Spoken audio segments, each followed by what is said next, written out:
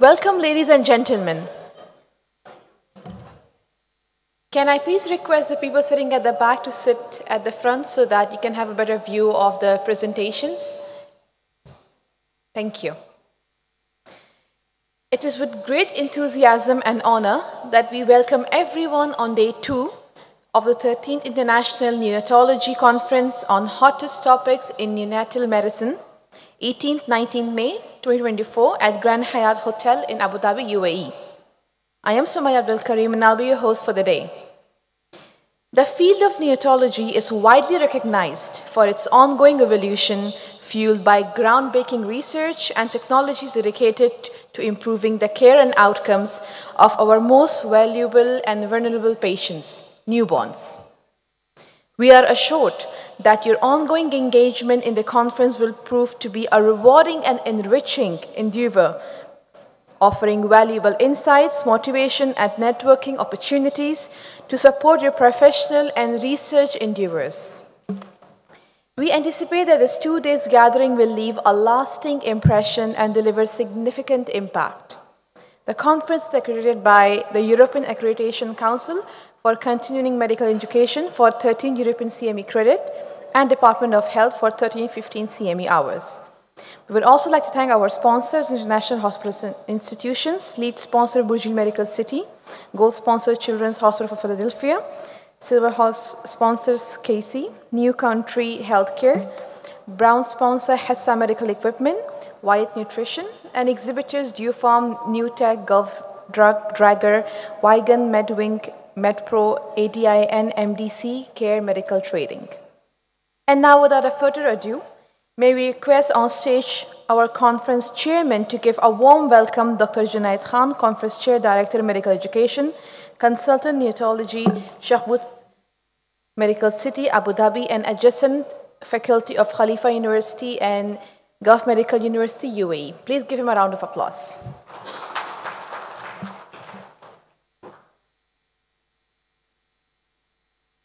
Thank you very much, Sumaya, and thank you all. You come again on Sunday morning.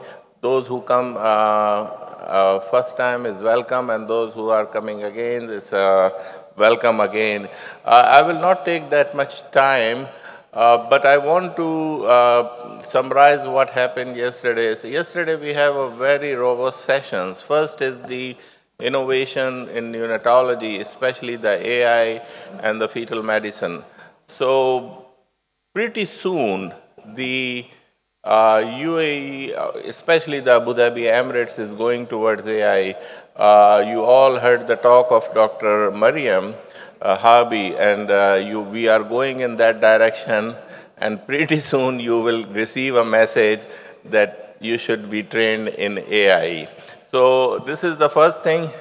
The second session is still, I am getting the message. It's all about the controversies in many things. So it's a very interactive session. People, still enjoying it and sending the messages around. We got it into the many controversies, feeding, the blood transfusion, the brain protection and development, and so on and so forth. Then the third session is about surgical. So those who are, holding the knives and doing the minimal invasive surgeries and the different surgeries, they will be amazed by that session. And the last session is also, again, a very interactive one on the cardiology, the PDA, treat or not to treat, and the new way to treat the PDA. So this is just a summary of that yesterday. Again, today we have a very robust session. The first session we talk about our favorite. We cannot, live without respiratory session. So this is going to be the respiratory one. Then we have a unique session about the quality, and we are doing the UAE perspective, how to decrease the neonatal mortality rate and other quality topics in that. And last but not the least, because we receive a lot of feedback from audience that many questions remain unanswered. So we have some time just before closing that if anybody asks any speaker of any questions in their mind. And with that, we will, inshallah, close our conference for this year. So without further ado, I will introduce, it's my pleasure to introduce, you all know him, Dr. Taseer Atrak. He is currently the chair of the department in the SSMC, and he is a consultant neonatologist. He is a veteran here, and he did a lot of work for the DOH, recipient of Abu Dhabi Award from Sheikh Mohammed bin Zayed, and he did a lot of work for the DOH in making the policies there. So, Taseer, without further ado, welcome.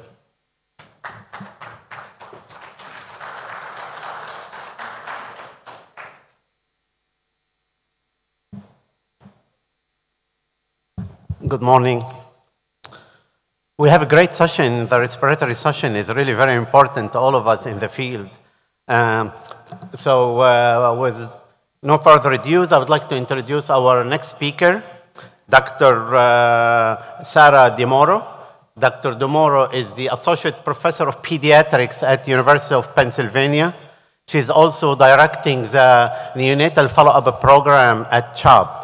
She'll be talking to us today about developmental follow-up of infant with bronchopulmonary dysplasia.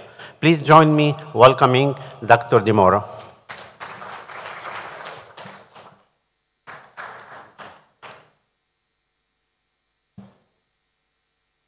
Thank you.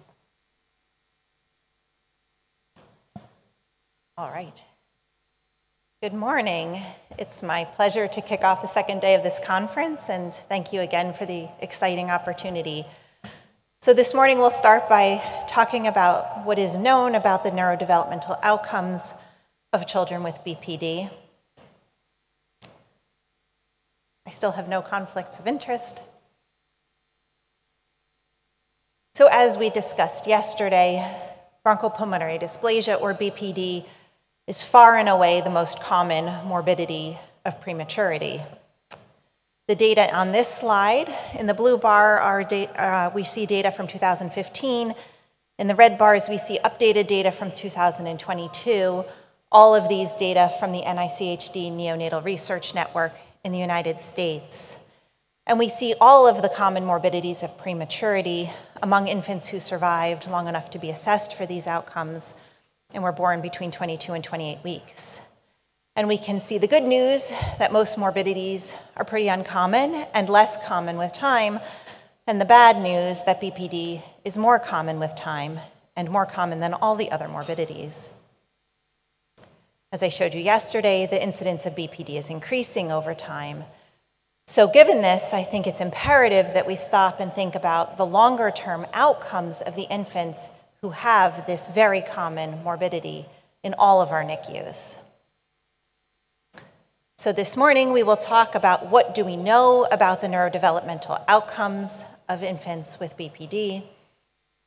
We'll talk about the common therapies that we use day in and day out to prevent or treat BPD and the influence of these treatments on these developmental outcomes. And then finally, I'll touch on some of the next steps in our research program trying to understand the outcomes of children with BPD. So as far back as 2000, Maureen Hack and Betty Vore, the grandmothers of neonatal follow-up in the United States, described the developmental outcomes of children with BPD at about 20 months corrected age. They described that BPD was associated with increased risk for poor scores on the Bayley-2, both the Mental Development Index and the Psychomotor Development Index, as well as functional outcomes, neurologic abnormalities, failure to walk independently, and failure to feed independently. Looking in more detail, we'll first examine cognitive development. So early childhood cognitive development is most commonly measured with the Bayley scales of infant and toddler development. This is not an IQ test, but rather an assessment of how quickly children are acquiring common developmental milestones. These data are from 1997, so they're old data, but still relevant today. We can see in the blue bars, infants with BPD. In the red bars, very low birth weight infants who did not have BPD. And in the green bars, term-born controls. As you can appreciate, as early as 8 months, it's apparent that the infants with BPD are slower to acquire early developmental milestones in the cognitive domain. Even more importantly, perhaps, this does not get better with time, a common misperception. We often think that these children will catch up with time, but as you can see, between 8 months and 3 years, the differences persisted.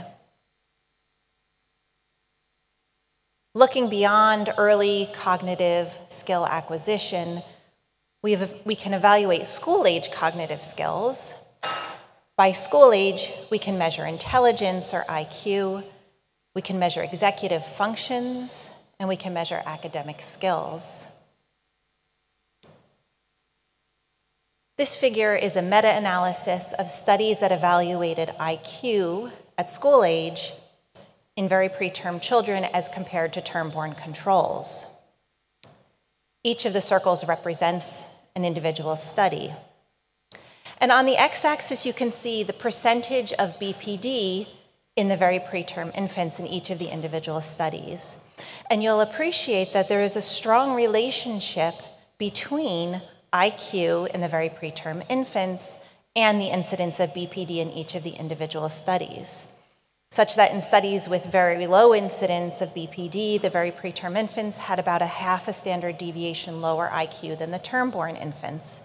But as the incidence of BPD increased among the very preterm infants, it approaches more than 1 standard deviation difference in IQ. In this study, BPD, in fact, explained 65% of the variance in IQ in very preterm-born children. And at the individual level, this means that BPD is associated with about a full standard deviation difference in IQ at school age. Looking beyond IQ, we can evaluate the various cognitive skills that are important for function in everyday life, including executive function and academic skills. These data are from the ELGAN study, which may be familiar, the extremely low gestational age neonate study, again in the United States. And these authors looked at age 10 years, at these many, many components of cognitive skills, based on whether children were receiving ventilation and oxygen at 36 weeks postmenstrual age, or just oxygen alone. And as you can see, the point estimates for those children who are on ventilation and oxygen fall much farther away from 1, suggesting that this is a significant marker of cognitive delays at age 10 years. Looking in a little bit more detail, you can see that the adjusted odds ratio for poor verbal reasoning, nonverbal reasoning, listening comprehension, and oral expression, these are the components of IQ. The adjusted odds ratios are all about 2 times higher of having problems in these domains among children who had ventilation and oxygen at 36 weeks. Looking at executive functions, again, working memory, auditory attention, inhibition switching. This is the ability to hold information in your head and then use that information to make decisions or to think or to plan, to prevent oneself from drawing attention to a distraction. These are the cognitive functions that are essential for children to really function well in school age and beyond. The odds ratios for having problems in these domains, again, 2 to 4 times higher among the children who had ventilation and oxygen at 36 weeks postmenstrual age as compared to those who did not. And finally, this is where the rubber hits the road. We use our IQ and we use our executive function to learn. So ultimately, how did these children learn? Well, school function at 10 years, word reading, spelling, math. Odds of having problems in these domains were 2 to 3 times higher among the children who received ventilation and oxygen at 36 weeks postmenstrual age. So turning from cognitive development to motor development, this figure should look familiar.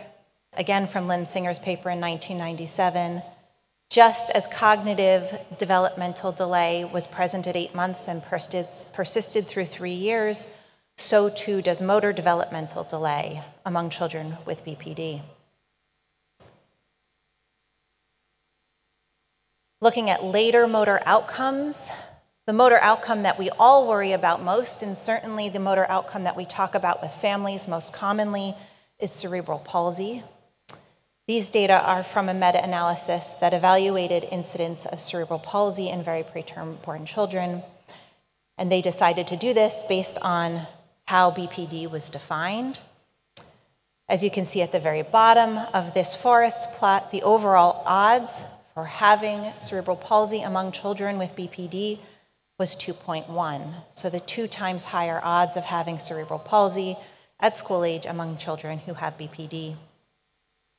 Among the various definitions of BPD that were evaluated in this study, BPD in which the child was receiving mechanical ventilation at 36 weeks postmenstrual age was the best predictor of this adverse outcome. However, cerebral palsy is not the only motor outcome that we should be worrying about. And in fact, motor coordination problems are far, far more common than cerebral palsy in our very preterm-born children. This image is the handwriting of a first grader named Lucas, who has a motor coordination problem.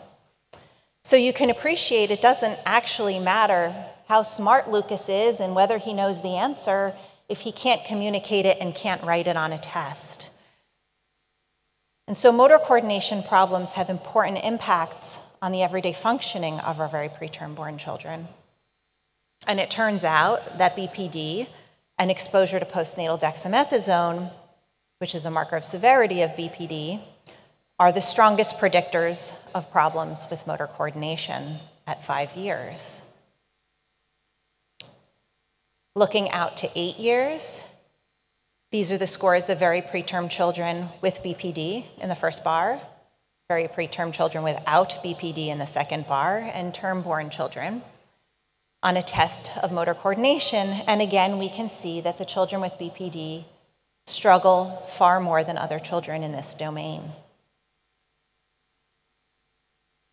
Turning to behavior, we have learned using data from the NICHD Neonatal Research Network that infants with BPD are more likely to have withdrawn behaviors and pervasive developmental problems, and that these problems increase with higher grades of BPD. They are less likely to have sleep problems and aggressive behavior.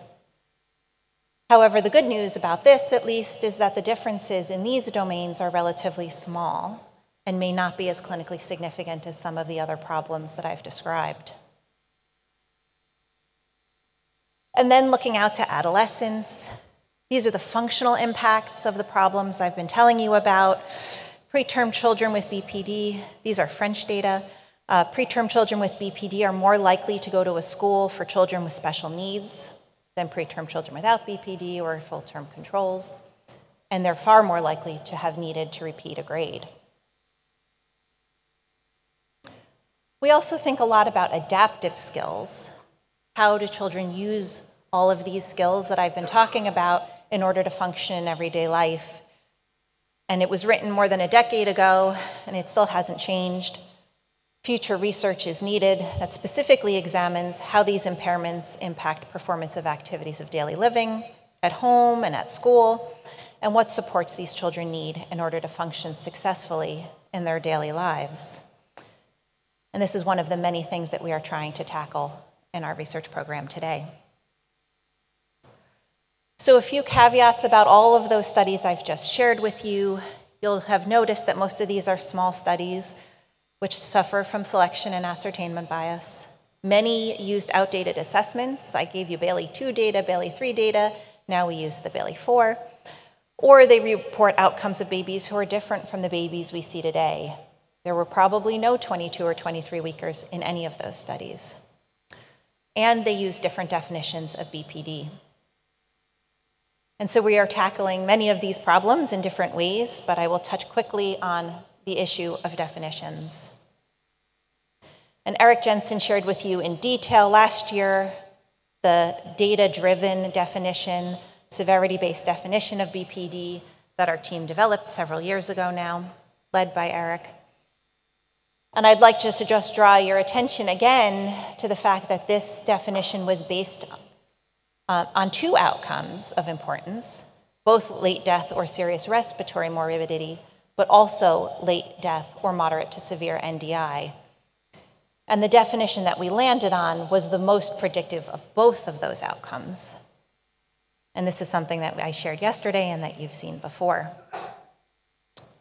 This severity-based definition of BPD, which separates BPD children into no BPD, grade 1, grade 2, and grade 3, provides a graded relationship between severity of BPD and cognitive development at 2 years corrected age, such that with increasing severity of BPD, we see that children are more likely to have moderate or severe cognitive delay, and they are more likely to have severe delay.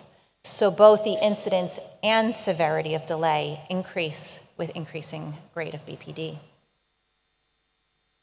Motor outcomes are similar. With increasing severity of BPD, we see increasing incidence of gross motor function classification levels 2, 3, 4, and 5, cerebral palsy, but also increased severity even among the children who have this adverse outcome. So to summarize this first section, BPD is independently associated with poor cognitive development, poor motor skills, poor learning, and executive function, at least through adolescence. The grade of BPD is associated with both risk for impairment as well as the severity of impairment. And infants who remain intubated at 36 weeks postmenstrual age have a uniquely increased risk and are therefore deserving of our special attention. So turning to the common therapies that we use day in and day out to prevent or treat this disease, how do these treatments influence the developmental outcomes? We often assume that because BPD is so closely associated with neurodevelopmental outcomes, that interventions that will reduce BPD therefore must inevitably also improve those outcomes. So is that in fact true? We could spend the entire day talking about all of the interventions that we have tried and tested in large randomized trials in order to prevent or treat BPD in our very preterm infants. I will not go through all of these today, but focus on just a few of them. So firstly, let's think about antenatal steroids. Antenatal corticosteroids are one of the best treatments we have to prevent lung disease. And we know with certainty that antenatal corticosteroids will prevent RDS, and they will prevent moderate or severe RDS with a risk ratio of about 0.6. It's an excellent therapy.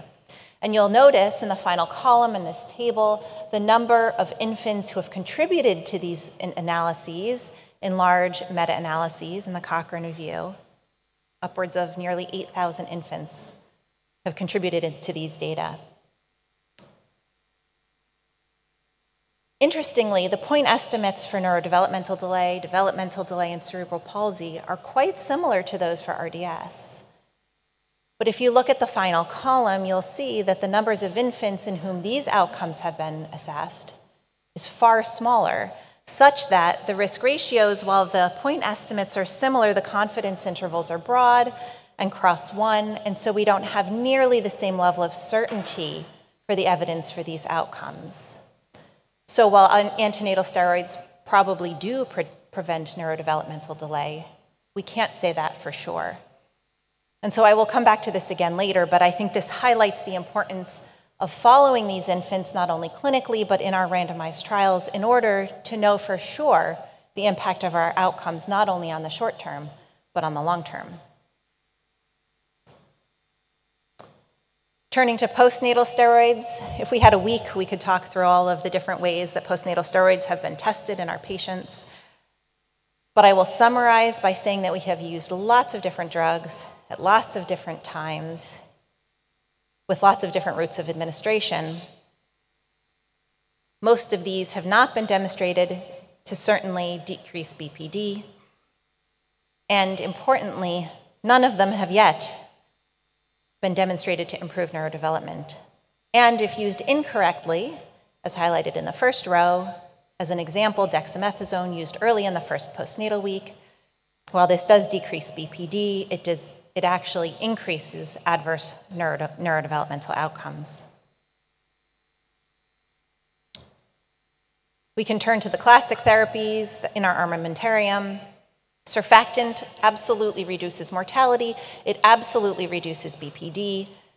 But the trial data tell us that surfactant does not improve neurodevelopment at 2 years. Vitamin A reduces BPD, but again, the trial data do not show us an impact on development at 2 years. Caffeine. Caffeine reduces BPD and improves a composite outcome of death or neurodevelopmental impairment at 2 years. So caffeine is one of the best drugs we have to give to our patients. Not only does it improve the composite outcome of neurodevelopmental impairment, but it improves cognitive development as well as motor development. And then remarkably, the patients enrolled in the large caffeine for apnea of prematurity trial were followed through 5 years, where the composite outcome of death or developmental impairment was no longer significant, but there was a persistent signal for improved motor outcome. And in fact, when these children were followed even through school age, 11 years, that signal for improved motor outcome continued, making this far and away the most neuroprotective drug that we have. Looking at respiratory therapies very briefly, CPAP versus intubation in the delivery room. Many of us have been trying hard not to intubate babies if we can avoid it. This does decrease BPD with a number needed to treat of about 25 without an impact on development. First intention high-frequency therapy does not decrease BPD, but there is some suggestion of perhaps better lung function and academic skills in adolescents, which certainly deserves further exploration.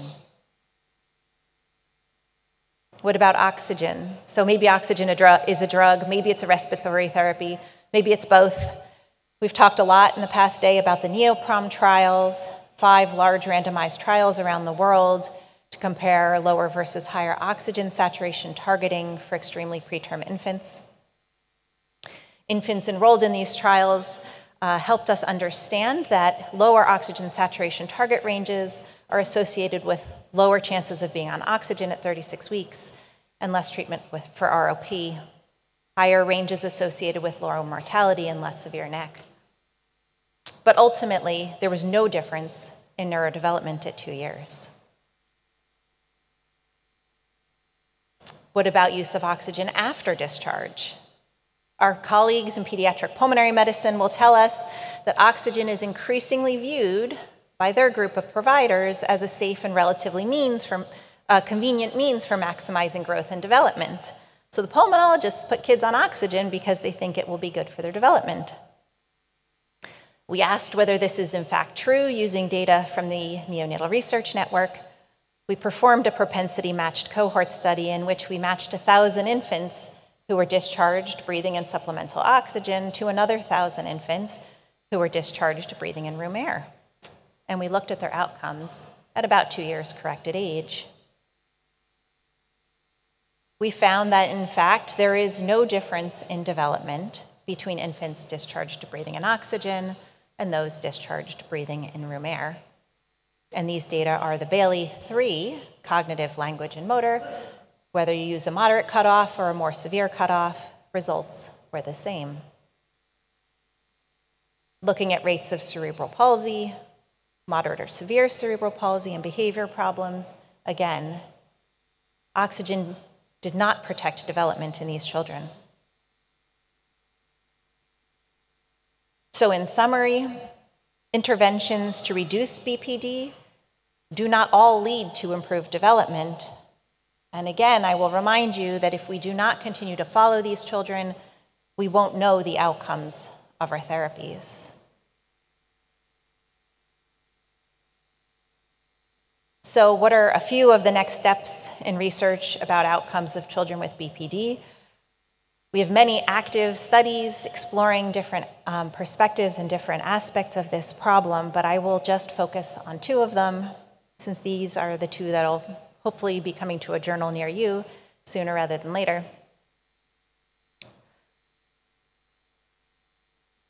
Our unit in our chronic lung disease program at CHOP recently instituted a program of early progressive mobility for our infants who are intubated with severe lung disease. This is a really exciting partnership between our nursing staff, our respiratory therapists, and most importantly, our physical and occupational therapists, in which we mobilize our intubated infants as soon as they will tolerate it. First, skin to skin and out of the bed. They get therapy on the crib surface, but also off. We put them in swings and chairs. We get them in all sorts of seating devices. We lay them prone. We do whatever we can to get them up, out of the bed, and moving around. After rolling out a unit-wide education and a new policy about early progressive mobility, we were able to demonstrate that this is both safe and feasible in infants with BPD. As you can see, blue bars, how frequently infants were placed in different positions before, red bars after institution of this policy. Infants were more likely to be set prone, sitting up, put in a chair, and held skin to skin. And they were less likely to be tilted in the bed by the nursing staff. We studied the effect of this intervention on motor skill acquisition in our children with BPD. We use the test of infant motor performance, which assesses both elicited items, so you sort of play with the child and watch how they respond, as well as observed items, observing how the child moves in space.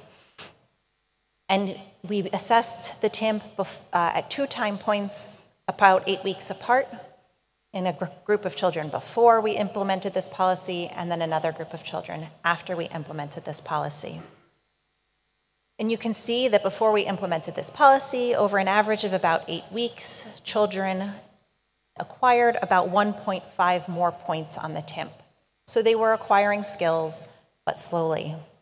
After implementation of this policy, we had a significant improvement such that infants were acquiring about 4 more points on the TIMP over 8 weeks. So they were increasing the rate at which they acquired new motor developmental skills. So this is a fun new way to manage kids with BPD. It's scary for many people, but it's certainly something that we have demonstrated to be safe and feasible, and something that we will be rolling out to other institutions in the future. And then lastly, we are working hard to better understand and characterize the functional outcomes of high-risk infants.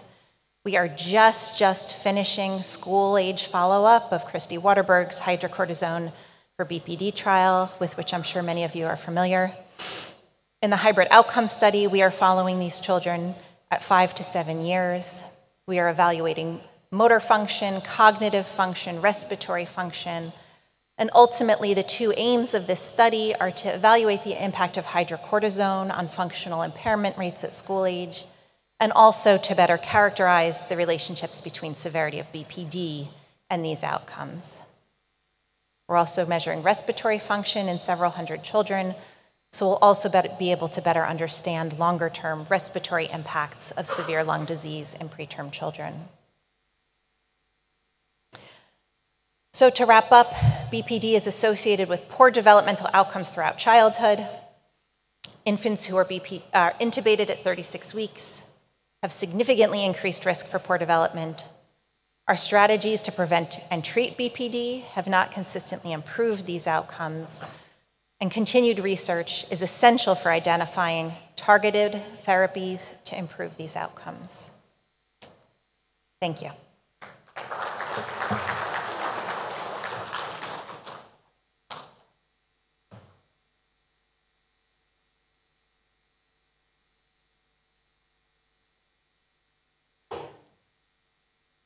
Thank you, Dr. DeMoro, for this great update. Our next speaker will be Dr. Sridhar Kaila Sundaram. He'll be speaking to us today about supportive care in the ventilated patient. Dr. Seridar is a consultant neonatologist with MedClinic in Al Ain. Please join me welcoming Dr. Seridar.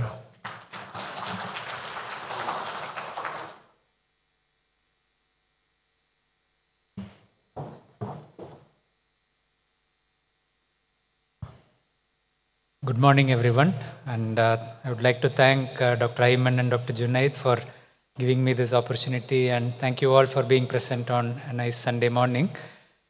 There are different aspects. I mean, I really enjoy being part of Dr. Junaid and Dr. Ayman's conference for many reasons. And almost the 13th year, and I've been fortunate enough to attend from the second one onwards because I moved to UAE at that time. But it's amazing, and thank you. Keep up the good work. You should publish a book on your experience on this as well. Thank you. This topic is obviously not going to give you much of new knowledge, but just as the quality symposium in the afternoon, which is again a unique concept which all of you should try to attend. The idea is not just to learn new things, it's about thinking about what you do already. Think about a new perspective to it, think about where you can improve, think about whether there is any aspect you would like to change. So supportive care obviously comes a lot from the nursing side. Neonatology is teamwork, and everyone here would agree that without our nurses, neonatology won't be a really successful field. And many thanks to the wonderful nursing staff we have. Obviously, it's a partnership, so it's not just the nurses who do care of the babies. We need to be partners, and the physician should know as much of the nursing jobs, and the nurses should know as much of the physician's job as possible so that the partnerships works even better. And that's one of the focus on the current NRP guidelines, that they try to merge the team working better. So the role difference is merged in. Always look at supporting your nurses, empowering them. Just a quick word about my YouTube channel. I'll be sharing this lecture as well, and some of you may be familiar. I would request you to go through this, and many aspects of what we are discussing today will be covered in detail on the channel as well. So we all understand that ventilatory support is needed in the sickest of babies, and we try more and more to move away from invasive ventilation to non-invasive ventilation. Carrying the baby on non-invasive ventilation who is very small or very sick is much more challenging than managing a baby on intubation. So it's the nurse's testament that they manage the tiniest small babies with non-invasive ventilation. We know about ventilation and the support of ventilation. We know settings, modes, we know volume guarantee, high frequency and everything, but supportive care is anything else that is associated with the care of a sick ventilated baby. And good supportive care is key to a good outcome. We just heard from Dr. Sarah the impact of BPD on long term, and part of the impact can be improved. She started describing early intervention. I know we are all looking at developmental care and early intervention, so all that starts as well. And these impact not only the short-term outcome, the long-term outcome is impacted as well. And of course, the parents, they are involved in this. And when we see good supportive care all around, obviously the parents are part of the team as well. I already mentioned this, so we owe a lot to our dedicated nursing staff. And adequate staffing and occupancy is key. I mean, all of you are managers in your team, and you know how difficult it is for managing your nursing staff or even the physician staffing to maintain. So bed occupancy is a time which always hits you. If it's fully occupied or you're overburdened, a unit like Tawam or Cornish or Latifa, you know that you're always overfull. And these are the units which face problems because the nurses are dragged upon different areas, the doctors are called upon to attend different things. So staffing is key to have good outcome as well. So first I will start with the NICU characteristics, and we have examples. For example, the new Cornish Hospital model that's being built is an individual room, which is a dream for most of you. I hope we get that fairly soon, and I think Dr. Ayman has a similar vision for the Tawam unit, a few rooms of this model. So that will be an interesting thing. So we need the space, we need the equipment, and we need the supporting services. And when we have an individual room, it has challenges as well, because if you're already pressed for nursing staff, the parents will be in the room, but you cannot guarantee that they will be responsible for the baby. The staff still has a full accountability. So your nursing numbers need to go up where you're offering that. And of course, in a good team, we discussed already that the nursing and the physician team are partners, so we should be working together. The physician team obviously includes experienced members who will guide the junior team, but in a supportive way, so that the junior team doesn't hesitate to come back to you for doubts. And again, motivation is important. You should praise the good performance of anyone in the team. The nursing team, there is no need to talk about commitment and dedication, because once you become a nurse, I think it comes automatically to you. And safety-centric approach and quality-centric approach, again, I stressed the session in the afternoon. Please join for that session as well, because quality is key. And quality is just one way to make sure you do things right. You know what to do, but whether you're really doing it as you should. And debriefing after incident should be built into your team approach as well. So any incident happens, don't be having a carrot and stick approach. Try to learn from it, try to see how you can avoid such incidents in the future as well. So in terms of monitoring, so any sick baby needs monitoring, and when the baby is on ventilation, obviously we depend a lot on the feedback we get from the monitors. We have pulse oximetry, transcutaneous oxygen and carbon dioxide monitoring, and of course the PCO2 is monitored on the end-tidal continuous monitoring as well. Many of you may have the new transcutaneous oxygen carbon dioxide monitors, and it's quite helpful, but unfortunately we have limitation on how many babies you can use. It still needs you to rotate the site, and though the risk of burns has been reduced in the newer equipment, we still need to keep an eye on that. Regarding central lines, I mean, you should have a unit-specific guideline, try to limit its use to as minimal period as you can. The timing of blood gas, most of you may be moving away from a protocol-based approach where I say 4-hourly or 6-hourly gas. Try to move away from that, try to do the gas as it is clinically indicated. And once a baby is stable on non-invasive ventilation, you can actually use alternative ways to monitor the baby and have the blood gas to support your management, like electrolyte management, bilirubin management. So you're clubbing everything together. So minimizing intervention is key, minimizing sampling is key. So think about how you do it. Even if you have a central line, by reducing the number of times you handle the central line, the risk of infection through that is going to reduce. So vital signs, of course, is part of the, and most of us have continuous charts. We have beds connected together in the NICU, so you can monitor them centrally. So heart rate, respiratory rate, the effort and pattern of breathing is also mentioned by the nurses in the chart. And temperature in the ventilated babies, the core peripheral difference becomes important because it gives you an indication of perfusion. Also in the newer Masimo monitors or similar ones, you also have the perfusion index, which you can teach your staff to recognize. So this is just to show you the transcutaneous as well as the pulse oximeter. We had an excellent session during the workshop by Dr. Helmet, and obviously it was a very useful session on air leak management. And one of the interesting points that came out is the increasing incidence of air leaks as we go more and more for non-invasive ventilation. So we had a similar experience. Some of my colleagues from Danath are here. So when we try to do non-invasive ventilation aggressively, you need to think carefully about the timing of surfactant. So you can do LISA, you can do Ensure, whatever suits you, but do it in a timely fashion. If you go very high on non-invasive pressures, I think Dr. Junaid had a very nice lecture of that, of the SSMC experience as well as to timing of surfactant. Don't delay the surfactant if the baby needs it, and that might help you reduce the risk of air leaks. Of course, be prepared to manage such critical emergencies. For example, having a cold light accessible. Everyone who is new to your unit should be shown all these critical equipment, and they should be encouraged to learn and spread the information as well. So chest drain, make sure the stock is adequate, especially in the smaller units. Teach your staff appropriately how to needle, because it's an emergency procedure. They are supposed to know, but you can't assume they know. So make sure you have skill drills which cover these aspects as well. Intubation and emergency airway equipment, the best units have them organized, ready. Even the pre-medication are kept pre-prepared. But if you are not going to have it, keep it accessible. Make sure everything is there without having to run around, because it's an emergency. You need to be really prepared for those things. So this is, for example, the pigtail catheter. I don't know, most of you might be changing over to the pigtail, but Helmut said he prefers the routine ones. Of course, it's left to your individual, and of course, the underwater drainage, the Heimlich valve, and these things are also important.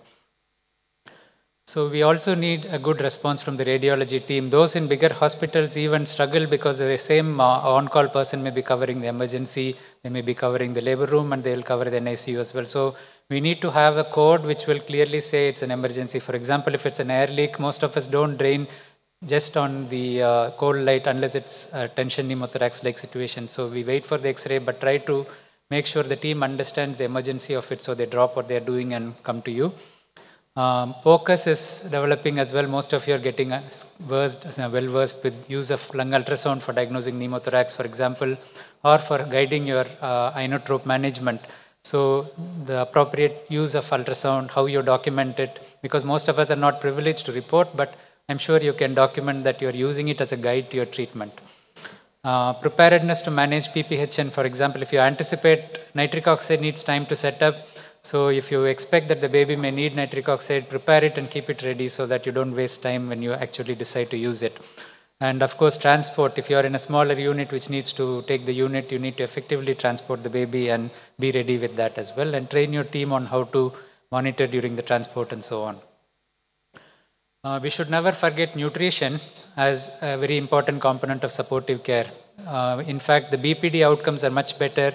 The long-term neurodevelopmental outcomes are much better. Infection rate is lower, where your team focuses on nutrition from the start and achieves a very good support. So starting very early with trophic feeds is very important. Having a good system to support the mother to bring express milk. Unfortunately, in many mothers, milk takes 2 to 3 days to come, and you may decide to start some formula, but never give up the support for breastfeeding. Antenatal expression is a consideration in the bigger babies if your unit will support it, 36 weeks and above, but in a preterm setup, that may not be applicable. Donor milk is not as much established in this part of the world for religious reasons, and we need to look at alternative aspects as well. Don't hold the feeds for minor aspirates. Move away from checking aspirates routinely. So these are things which will help you reach full feed sooner. Have a standardized approach to progressing with feeds. Many studies have shown that having a guideline-based standardized approach, which is not slow, is going to help you come off the central line faster, reduce the rate of infections and NEC as well.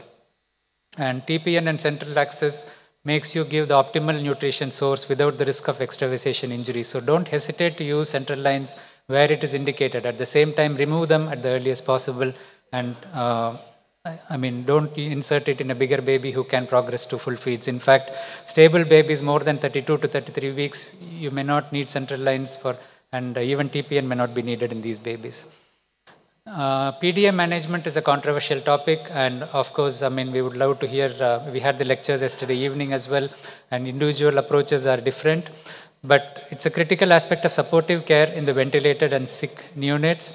In the extreme premature babies, I believe there is a role in the 25 weeks and below, especially 27 and 28 weeker with the PDA may not need treatment, but the ones smaller than that, if you do a targeted approach and using paracetamol as a first choice because it seems to be safer, and Brufen if not responding well. Of course, we had the recent studies, the Baby Oscar study and the Benedictus study, but they use Brufen more, and the paracetamol is being studied. We should have the results in a couple of years. Inotropes and fluid management should be guided by echo findings, and this would make us more confident. Don't use inotropes blindly because they're not totally safe drugs either. And it's very important that we monitor and wean the drugs as possible. So this is POCUS with bedside ultrasound, diagnosis of a patent ductus arteriosus. Don't diagnose it just by seeing it. You need to check the hemodynamic significance. There are certain tools. The Iowa approach is quite useful for that. And infection control, there is no word that will be enough to say the importance of infection control and infection prevention in the unit. So obviously, hand hygiene is going to be the key. Never forget that. This is a list of important medications or interventions, and some of these were covered by Dr. Sarah in the earlier lecture. So antenatal steroids, very important. Don't forget delayed cord clamping, because the hemodynamic significance of delayed cord clamping is going to be very important. 10 minutes. Oh, right, okay, sorry. From which stage?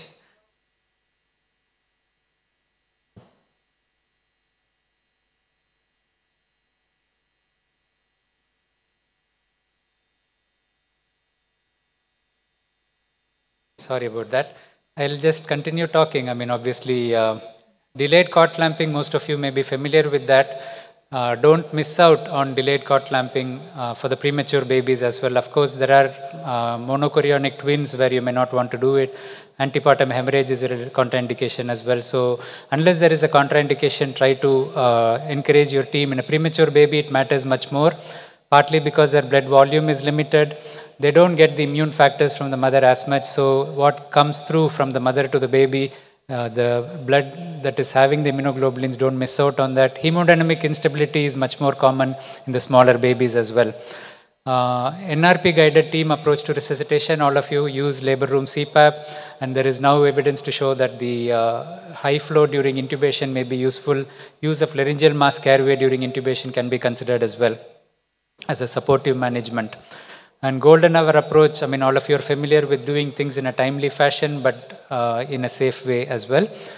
IVH prevention bundle, I would encourage all of you to look at that for the babies below 28 weeks. Focus on the infant position, neck position, not to turn the neck to the side. Delayed clamping is important as well. And careful approach to ventilation, not to overdo ventilation, timely use of surfactant, appropriate suction as well. And surfactant therapy in a timely fashion, I already mentioned that. Don't delay the surfactant therapy. And caffeine therapy should be done in a timely fashion as well. So this is a debatable topic as well. Would you consider caffeine on the day one in a 24-weeker whom you may not extubate for a week to 10 days? There is no harm in giving it, but don't think it's a golden hour management in such babies. But in the babies where you're trying to do non-invasive ventilation from day one, caffeine becomes important from early on. So in a 27, 28-weeker, it becomes important right from the golden hour where you want to keep the baby on NIPPV successfully. But in a smaller premature baby, you can stabilize the baby and give the caffeine the first couple of days. If you don't give as well, it doesn't matter. Dr. Barbara Schmidt, who is the main author of the CAP study, clearly stresses that caffeine is not a neuroprotective drug. Its neuroprotection is from the respiratory protective effect. So when you extubate the baby and when the babies are non-invasive is when you need the caffeine most. Postnatal steroids, we discussed already in Dr. Sarah's talk. And prompt identification and treatment of infections. Of course, prevention is key. But if there is infection, you need to identify and treat it as well. There are some images in this, but I mean, you won't be able to see that because of the stage issue. ET tube fixation is very important. Look at what tools you use to fix it, and don't think about self-extubation as a minor issue, because re-intubation is a major thing in a small baby, and do your best to try and secure it well. If any issues are identified, for example, some babies self-extubate inside the mouth, you have to fix it in a way that self-extubation doesn't happen. And the nursing team should document the level it's fixed. Sometimes the doctor sees X-ray, adjusts the tube position, but it is not documented. So be careful that this is done well.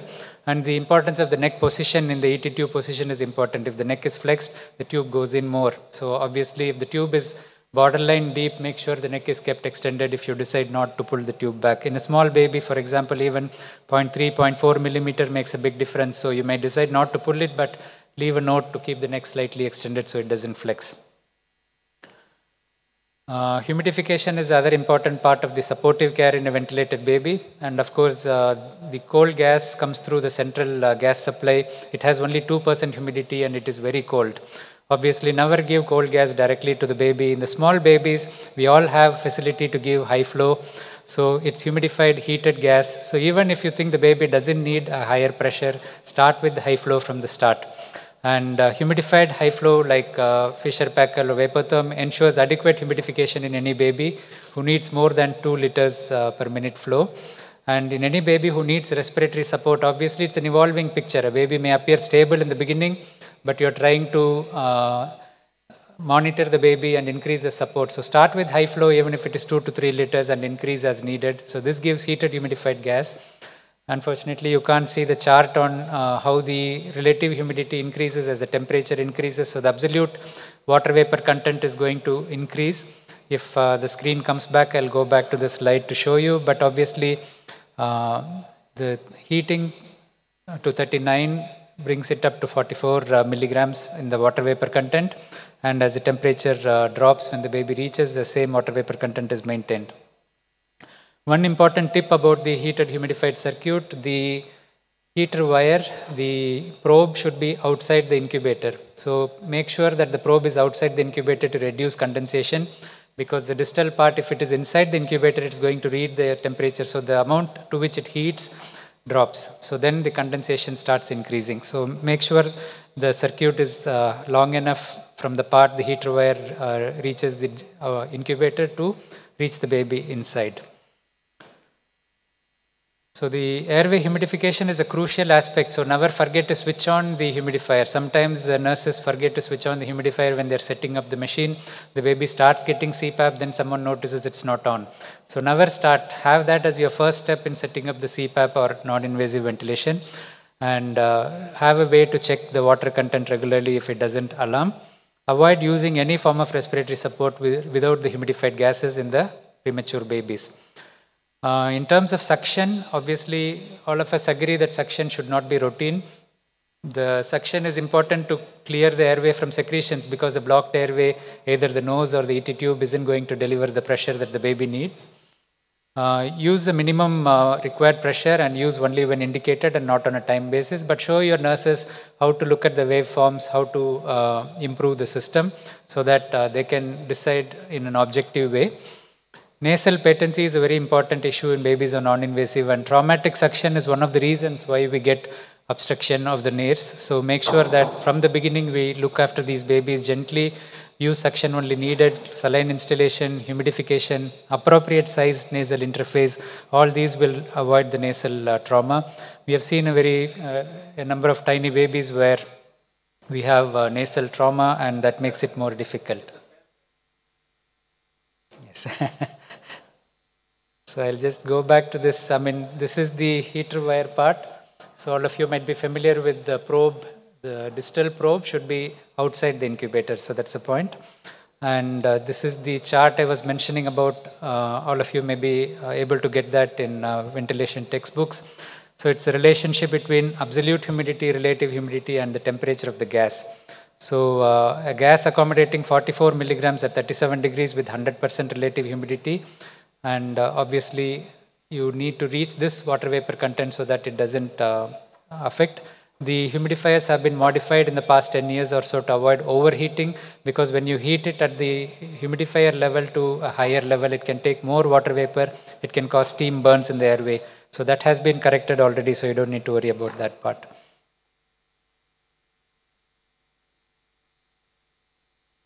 So the last part is about chest physiotherapy. I mean, most of you may have respiratory therapists in your unit, and the nurses are also trained, but routine chest physiotherapy is not advocated in the small premature babies because you will be handling them. So there are certain indications like evidence of retained pulmonary secretions, weak or ineffective cough, a focal lung opacity on chest X-ray, which is suggesting atelectasis. So these are the situations, and again, as we discussed, Dr. Helmut's presentation on pneumothorax, he suggested putting the pneumothorax side down, which may reduce the leak. And in the case of atelectasis, you want to keep the atelectated side up, so you're trying to ventilate better. So positioning is important as well. So postural drainage in concert with percussion or vibration may help you in removing secretions and preventing atelectasis. And the regular positioning helps periodic redistribution in the gravity-dependent regions of the lung. There are systematic reviews which didn't show significant benefit of using chest physiotherapy in any of the measures that we look at. The side effects may include reflux if the baby is being fed. The baby may not tolerate it well, they become tachypnic or tachycardic, and if you do it too strongly, even rib fractures have been reported. And of course, in the ELBW babies, we talked of the IVH prevention bundle, so you may have to take care of handling in the early stages for these babies. I'm sorry about the technical difficulty. I hope I still managed to convey some of the information I wanted to convey. Respiratory support is only one aspect of the intensive care needed in a sick neonate. Many aspects of supportive care impact on the overall condition of the baby as well as the long-term outcome. As I mentioned in the beginning, a regular review of your unit practices for looking at which aspect of these needs to change. Never be rigid in your approach. Always think that there is room for change because you can easily modify what you're doing. And we need to invest in quality improvement initiatives to improve these as well. So I still have 2 minutes. I finished in time, but if you want to go back on any of the slides, I don't know if I can show you some of the images, but think this is the ET tube fixation device as I was mentioning, but apart from that, I don't think you missed much. Again, I'll share this on my YouTube channel, so I hope you will get a fuller picture there. Thank you.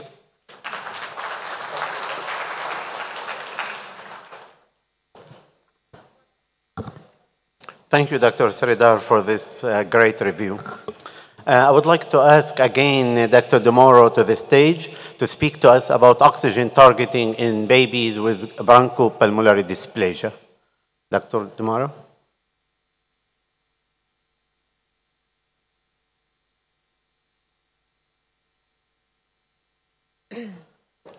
All right. One last time you get to hear from me. Thank you. This will be a little bit different from my other two talks. I will share the results of a randomized trial that is soon to be published.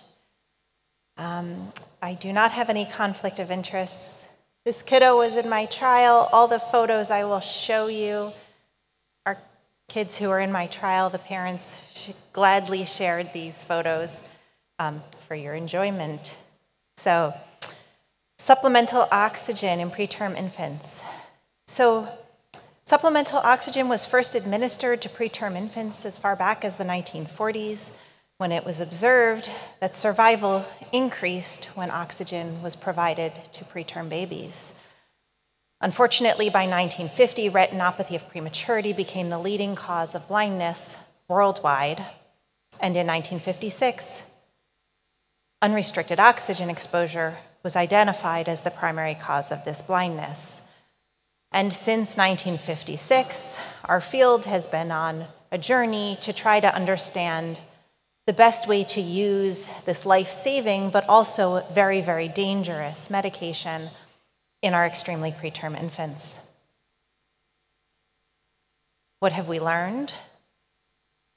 Well, as I shared with you and also as Helmut shared yesterday, we have learned from the NEOPROM trials a considerable amount about early oxygen management in extremely preterm infants. We have learned that high as compared to low oxygen saturation targeting early in life does not impact the risk for death or neurodevelopmental impairment at 2 years corrected age. We have learned that using a saturation target of 91 to 95, that's the high range in those trials, is associated with lower mortality and lower rates of severe NEC. And we have learned that the lower target, which is in the high 80s, is associated with lower rates of BPD and severe retinopathy. Furthermore, detailed analyses of data from the COT, or Canadian Oxygen Trial, have taught us that the risks for late death or disability, cognitive or language delay, and motor impairment increase with the proportion of time that infants spent with a saturation less than 80%. So as you can see in the figure, as the percent of time with 80% saturations below 80% increases, there is a significant increase in the probability of late death or disability. Further analyses have shown us that these associations become stronger with postnatal age, such that the risk of death or disability associated with hypoxemia is far more significant at 9 to 10 weeks postnatal age than it is at earlier time points. This figure is for late death or disability, but as you can appreciate, it looks quite similar to the figures for cognitive or language delay and motor impairment, where the outcomes are much more strongly associated with hypoxemia that occurs at 9 to 10 weeks postnatal age as compared to 1 to 2 weeks postnatal age. However, in the Canadian Oxygen Trial, and actually in all of the NEOPROM trials, there was no monitoring beyond 36 weeks postmenstrual age. So we don't know if these associations persist beyond that time point. What do we know about hypoxemia beyond 36 weeks postmenstrual age in healthy preterm infants? These data are from the CHIME study. The open circles are preterm infants, the closed circles full-term infants. The y-axis is the proportion of infants with intermittent hypoxemia, and the x-axis postmenstrual age in weeks. And as you can appreciate, a significant proportion of preterm infants healthy preterm infants, have hypoxemia at 36 and 38 weeks postmenstrual age. In fact, the rate of hypoxemia does not approach that of full-term infants until somewhere between 44 and 46 weeks postmenstrual age. These are data from Larry Rhine in Boston, again looking at late hypoxemia, so about 35 to 40 weeks postmenstrual age. Again, healthy preterm infants breathing in room air. And you can see the seconds per hour that these infants spend with hypoxemia, saturations below 90% in the blue bars, 85% in the pink, and 80% in the green bars. And as you can see, while it does improve over time, even through 39 weeks postmenstrual age, preterm infants breathing in room air continue to have desaturations below 90% and even below 80% every hour. So those are healthy children. What do we know about our children with BPD? As I've reminded you over and over again, half of our surviving extremely preterm infants have BPD, and it has long-term impacts on mortality, development, lung function, and even healthcare costs. We know that early hypoxemia below 80% is associated with an increased risk of severe BPD. We know that hypoxemia, again, early in life, below 90%, predicts a poor respiratory outcome. But once infants have BPD, what do we know about hypoxemia in those infants? How should we manage it? What are the strategies? So our research team identified the following knowledge gaps. We actually don't know the frequency or severity of hypoxemia over time in infants with established BPD. We don't know whether intermittent hypoxemia persists after they are weaned off of supplemental oxygen. We know a lot about oxygen saturation targeting early in life for extremely preterm infants, but we don't know whether targeting different ranges affects the incidence of intermittent hypoxemia or the overall burden of hypoxemia once BPD is established. And we don't know how oxygen management in these infants affects their clinical outcomes, and particularly, of interest to me, of course, is their neurodevelopment. So with these questions in mind, we developed the BPD STAR, or BPD Saturation Targeting Trial. I will tell you that these results of this trial are currently under review, so I would ask you not to share these data too widely, please. So this is our study question.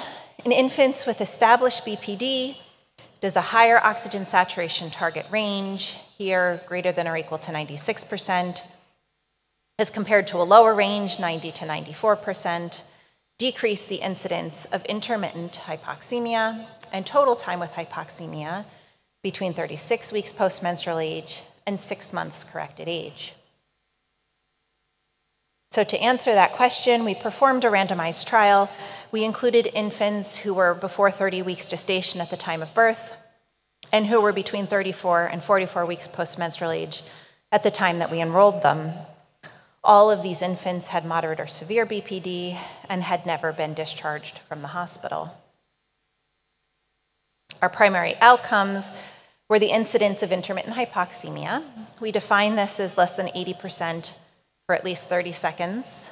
You'll notice this is slightly different from some of the definitions that have been used before, and I'm happy to talk about why at another time if of interest. We also evaluated the proportion of time with hypoxemia. Our primary threshold was 80%. Secondarily, we used a more conservative threshold of 90%. We evaluated different durations of hypoxemia. And then we evaluated clinical outcomes, growth, medical history, health utilization, feeding, and health-related quality of life through 3 and then 6 months corrected age, and evaluated development at 6 months corrected age. We assumed that it would be difficult to get data for these kids, so we planned to enroll up to 50 infants in order to make sure that we had at least 42 with enough data for our oximetry analyses. This was expected to give us 80% power. And we stratified our randomization by gestational age and by severity of BPD. We performed standard comparisons between our groups, and we use a Wilcoxon sign rank test to compare numbers of events over the study period and the proportion of time with hypoxemia. So how did we do this? This was a fun trial to set up. We used the Masimo Rad-8 oximeter because that device in particular was cleared by the FDA in the United States for use in infants. It was really important to us that we use an FDA-approved device. We attached it to a Raspberry Pi, which is basically a teeny tiny computer, and then attached that to a Wi-Fi device. And this allowed us to get continuous streaming data from our study participants no matter where they were. We put the study probe on them while they were in the hospital. In the hospital, as this young man is trying to show you, they wore both their clinical oximeter probe and the research oximeter probe. And then once they were discharged from the hospital, they continued to wear the research oximeter. And then the oximeter, because it was attached to a Wi-Fi device, it streamed data back to us at Penn continuously. The engineers at Penn developed this great dashboard for us where we could monitor our participants' oxygen saturations real time. They've published the data flow for this. It was very important to us that this all be open source, so any of this equipment can be purchased on the open market. The programming for how the data flowed back to us is all published online and available open source, so anybody can do this. It's a closer look at our dashboard. So each week, our study team reviewed all of the oximetry data for our active study participants. We summarized the weekly data. We then reviewed the weekly data with the clinicians and then made decisions about titration of respiratory support according to an algorithm that had been developed for the study. We followed these infants until 3 months and then 6 months corrected age. This is our study flow diagram of 253 potential participants who we approached. 50 were consented and randomized. Fewer than I had hoped, but this was the impact of COVID on our trial. 22 were randomized to the high saturation target group and 28 to the low saturation target group. A few in each group did not have enough data for oximetry analyses, but all were included in our clinical outcome analysis. These are the baseline characteristics of our trial participants. You can see on average they were small babies. They were on average 25 or 26 weeks gestation at birth and about 700 to 800 grams at the time they were born. As is common in BPD, the majority were male. Representative of our local patients at our hospital, the majority were Black or African American, a quarter white. About 10% of the moms were Hispanic. And most moms had about a high school education. This is the level of respiratory support of our study participants at 36 weeks post-menstrual age. So you can see most of these infants were not invasively ventilated at 36 weeks post-menstrual age. Our study protocol did not start until infants were extubated, so the vast majority of these infants would be classified as having grade 1 or grade 2 BPD, and they were on average just right about at term-corrected age at the time that we enrolled them. As we followed these infants, on average, they were weaned to room air at about a postmenstrual age of 52 to 53 weeks. So we observed these infants on average about 3 months on oxygen, about 3 months off. They finished their study monitoring at about 61 to 63 weeks postmenstrual age. And we had about 600 to 1,000 hours worth of monitoring data in our participants. These are the achieved oxygen saturations in our 2 study groups, the low sat target group, and this figure and all figures beyond will be represented in the blue, the high saturation target arm in the pink, and this is a density plot. So this shows you the proportion of infants with a median saturation at each of the various levels. As one would hope, the median saturations in the low sat target group were lower than those of the infants in the high sat target group. Of course, once an infant weans to room air, you can't stop them from saturating 98, 99, 100%. So that explains sort of the broad density plots here. This is our primary outcome. This is the number of intermittent hypoxemic events, defined as a saturation less than 80% for at least 30 seconds, per 8 hours of monitoring time between 36 weeks postmenstrual age and 6 months corrected age. As you can appreciate, there is a tendency for infants in the low sat target group to have more events until about maybe 48 weeks postmenstrual age than infants in the high sat target group. At that point, the lines come together and overlap quite substantially. But even with that, our confidence intervals are wide, and there is not a statistically significant difference in the incidence of hypoxemia over the entire study period.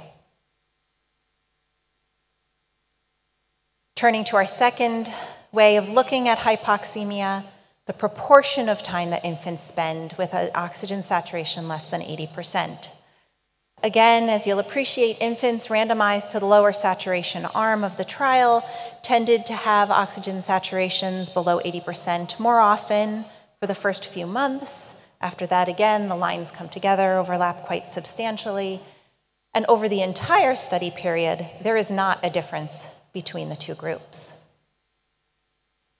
However, we did observe an inflection point around 48 weeks, so we repeated our analyses just looking at the period of time where the preponderance of the data lies, that is, between randomization and 48 weeks postmenstrual age. When looking at the data this way, there is, in fact, a higher incidence of intermittent hypoxemia among infants randomized to the low sat target group. Infants in the high group had an average of about 1.2 events per 8 hours. Those in the low group, about 2.2 events per 8 hours, and this was highly significant. Similarly, when just looking through 48 weeks postmenstrual age, infants in the low sat target group spent much more time with saturations below 80%. We had used many different definitions of intermittent hypoxemia in our secondary analyses because many different definitions have been used in the literature, and it still isn't known which events are the most important. So over the entire study period, when looking at longer events, the events longer than 60 seconds, which are the ones that have been shown to be significant in the COT data, those were more common in the low sat target group over the entire study period. And when using a threshold of 90% for a definition of intermittent hypoxemia, no matter which duration you look at, events were more common in the low sat target group. And then when using a cutoff, just looking up to 48 weeks postmenstrual age, no matter how you define intermittent hypoxemia, all events are more common if you randomize the child to the low sat target arm. Similarly, using a threshold of 90% instead of 80% when defining hypoxemia, infants in the low sat target group were much more likely to be spending time with saturations below the cutoff. Infants in the low sat target arm of our trial also stayed in the hospital slightly longer, an average of 3 weeks longer, although they were equally likely to be discharged on respiratory support. And there was no difference in resource utilization after discharge. We asked parents about health-related quality of life. Interestingly, among families whose children were randomized to the low sat target arm, they were much more likely to say that they thought their child was less healthy than other children they knew, at least until 3 months. After that time point, we did not observe this difference. And we did not observe any differences in growth between the two arms of our study. Finally, looking at development, we use the Bayley Scales of Infant and Toddler Development Screening Tool. This tool evaluates 5 domains and scores infants as competent, emerging, or at risk in each of those 5 domains. As you can see in the second row of this table, infants in the low sat target arm had a suggestion of more likely to be emerging or at risk in at least one domain of the Bayley screening tool at 6 months corrected age. I'll just change direction slightly and show you one other thing that we've learned so far in secondary analyses of our trial data. In our trial, we used the shortest averaging time and the shortest sampling time that is possible for an oximeter because we were interested in having the most granular data possible. Of course, when you use really short sampling times and really short averaging times, it's really easy to trigger an alarm. Very often, people will use short averaging and sampling times when they discharge patients from the hospital on a monitor. People also often use high cutoffs to trigger alarms. So at our hospital, the traditional approach is to use a cutoff of 90% to trigger an alarm among children who are discharged on supplemental oxygen with home monitoring. People also tend to not program oximeters with delays, with alarm delays, which means as soon as the infant falls below that threshold, the alarm will go off. We hypothesized that this is extremely bothersome for families and probably leads to a lot of alarm fatigue at the home. And so we were interested in exploring the impact of different settings, different averaging times, different alarm delays on alarm incidents in our infants who are monitored at home. So we were able to take advantage of our trial data. We used data from 20 patients who had been discharged on home monitors. 10 of them were in room air and 10 of them on cannulas. And we evaluated the first month's worth of data to look at the average number of alarms a family would be dealing with at home. So using an 8-second averaging time and a cutoff of 90% and no delay, the average family would be experiencing 22 alarms every night in an 8-hour night. So you can imagine if you're trying to sleep for 8 hours and the alarm goes off 22 times, you're not going to get much sleep. But if you lower your cutoff to 80% and only trigger an alarm if the child falls below a threshold of 80%, and you wait until they've been below 80% for 15 seconds, now you'll only have 1 alarm per night. And probably we don't need to respond every single time the infant goes below 90% for 1 second, but we certainly should be responding when the infant goes below 80% for 15 seconds. And so just by changing the settings on the monitor, we are able to separate out the events that really matter. So using these trial data, we hope that this is potentially a very clinically useful piece of information that can inform patient care today. So in conclusion, this trial is actually the first trial to compare saturation target ranges after discharge in preterm infants with established BPD. We've established that real-time oxygen saturation monitoring in these patients is feasible. We've established that hypoxemia is common and continues at least until 48 weeks post-menstrual age. We now know that targeting a higher oxygen saturation range will significantly decrease the incidence of hypoxemia in these infants. And certainly, additional trials of oxygen management are going to be essential for optimizing the care and the outcomes of our babies with BPD. So I will just mention this study was funded by the Thrasher Research Fund. They were exceptionally patient when it was a very slow trial during COVID. They were a great team to work with, and our study participants were amazing. This was a huge effort for them as well as us, and they were really fun to work with. And I can't wait for your questions.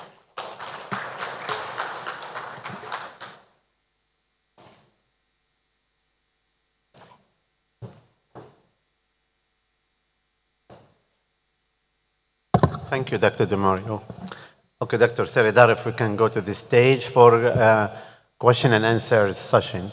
Thank you.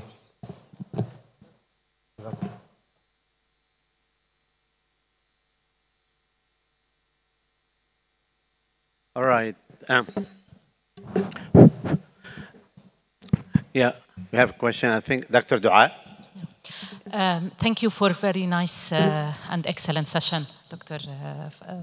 Taysir.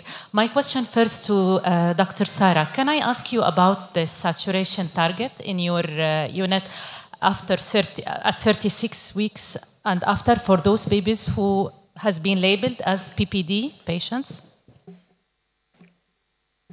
Yes, thank you for the question. So our saturation limit is 91% in those infants. The saturation target arms for our trial were developed through a consensus process with the neonatologists and the pulmonologists at our hospital. Most people allow infants with BPD, established BPD, as they reach term-corrected age to have higher saturations than one would with an extremely preterm infant who's much earlier in their postnatal life.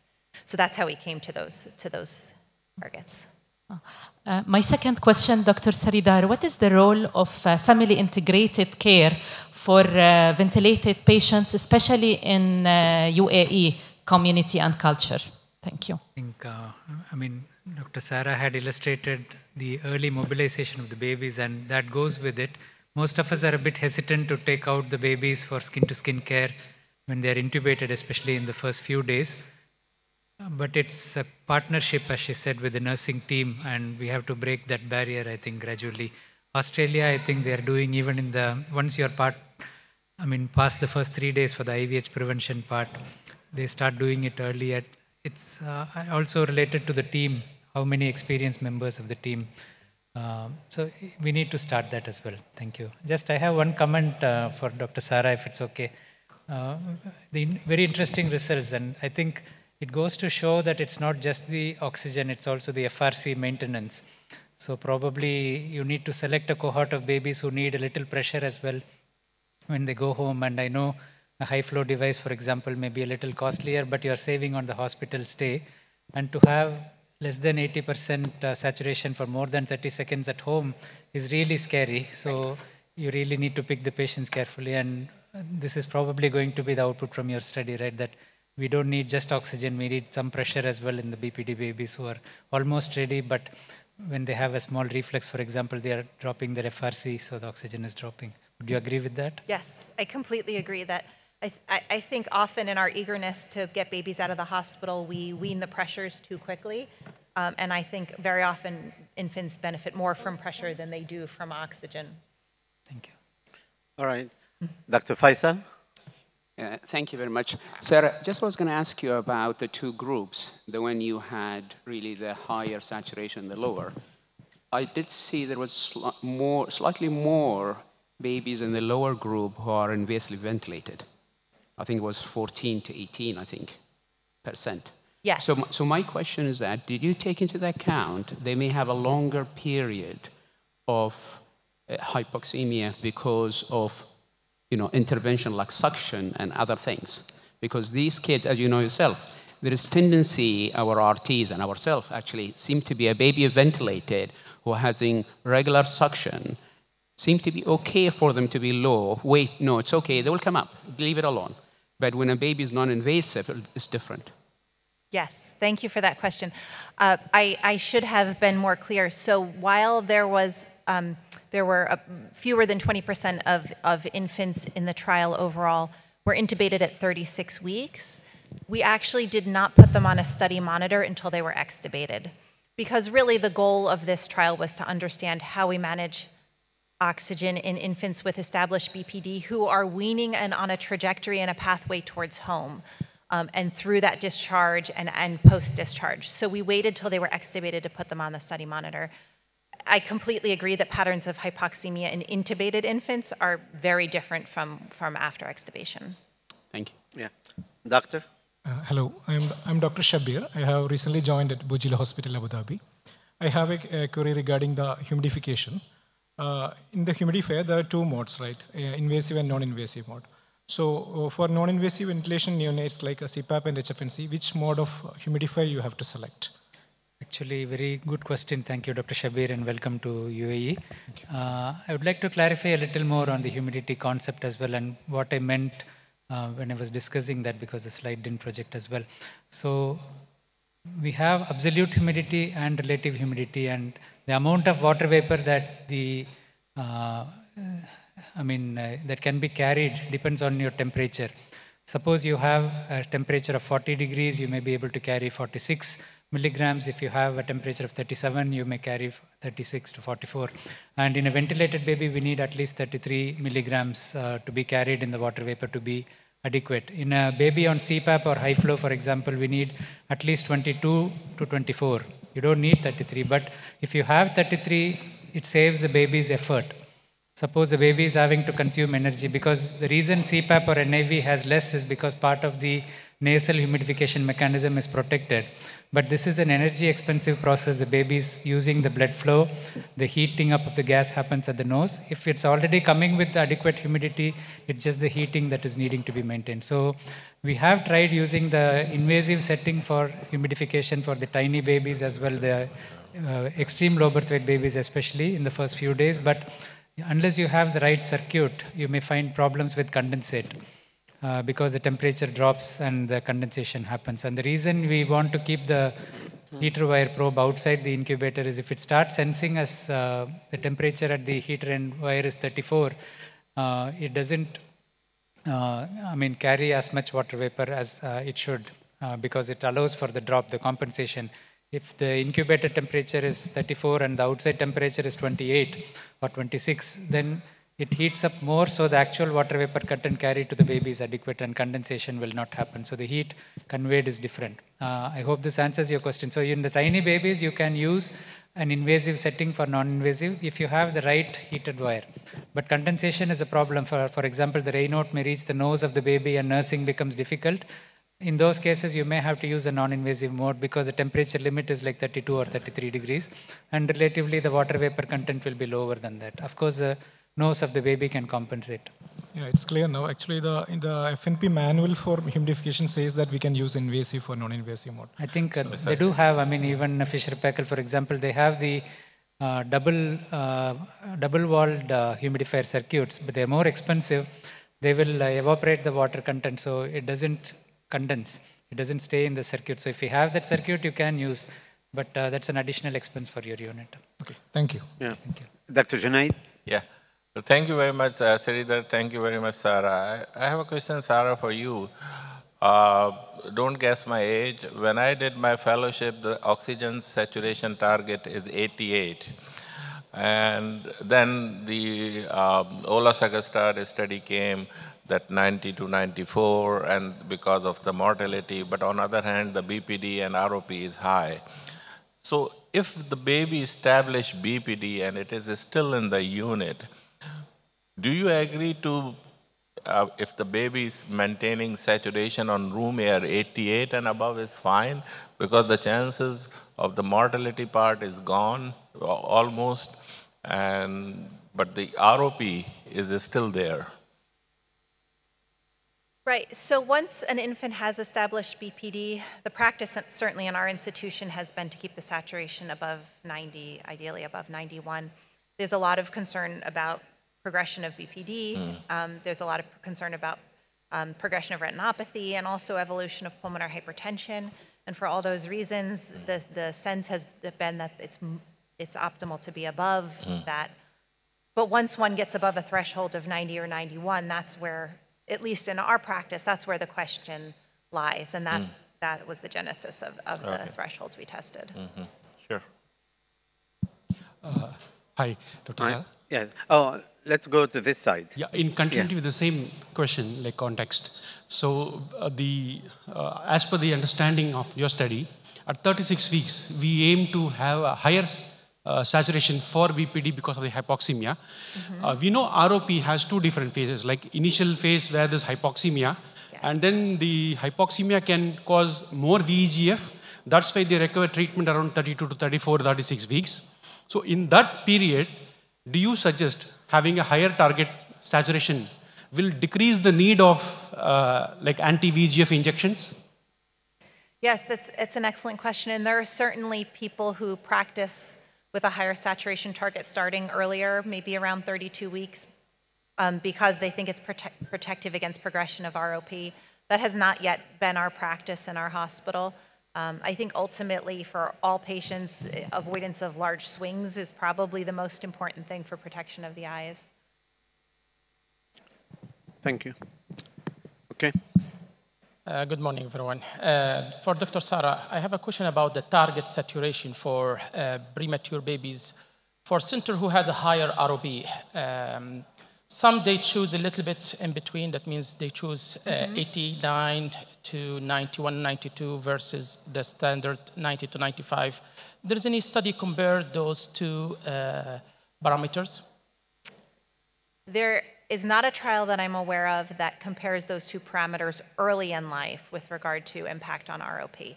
There are trials, old trials, later in life to try and protect against evolution of ROP, but not early in life for protection against ROP. But certainly your local ROP rates would be a reasonable consideration when deciding what your local practice is with regard to oxygen saturation target ranges. And again, one of the things that we have learned from the early trials is that wide swings in oxygen saturation levels are at least as problematic as the range that you select. Thank you. Okay, that concludes our respiratory session. I guess we have a little longer break. We'll need to come back at 11 for the next session. 10:45? Okay, we'll go back to the room 10:45. And thank you very much, Dr. Sarah and Dr. Seridar. Thank you. Thank you to our distinguished speakers and our esteemed chair. As mentioned, we'll resume back at 10:45 a.m. And certificate for our speakers, Dr. Taysir Atrak.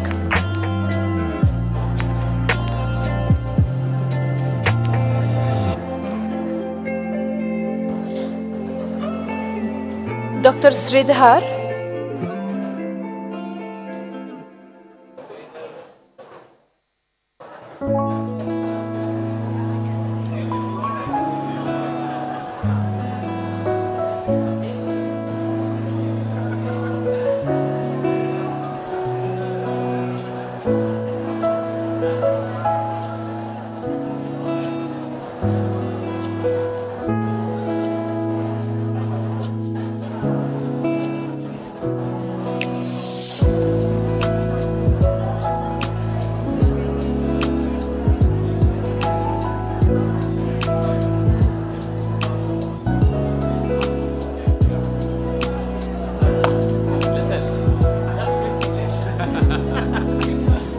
Yeah, thank you very much. Yeah, I know. But it's good.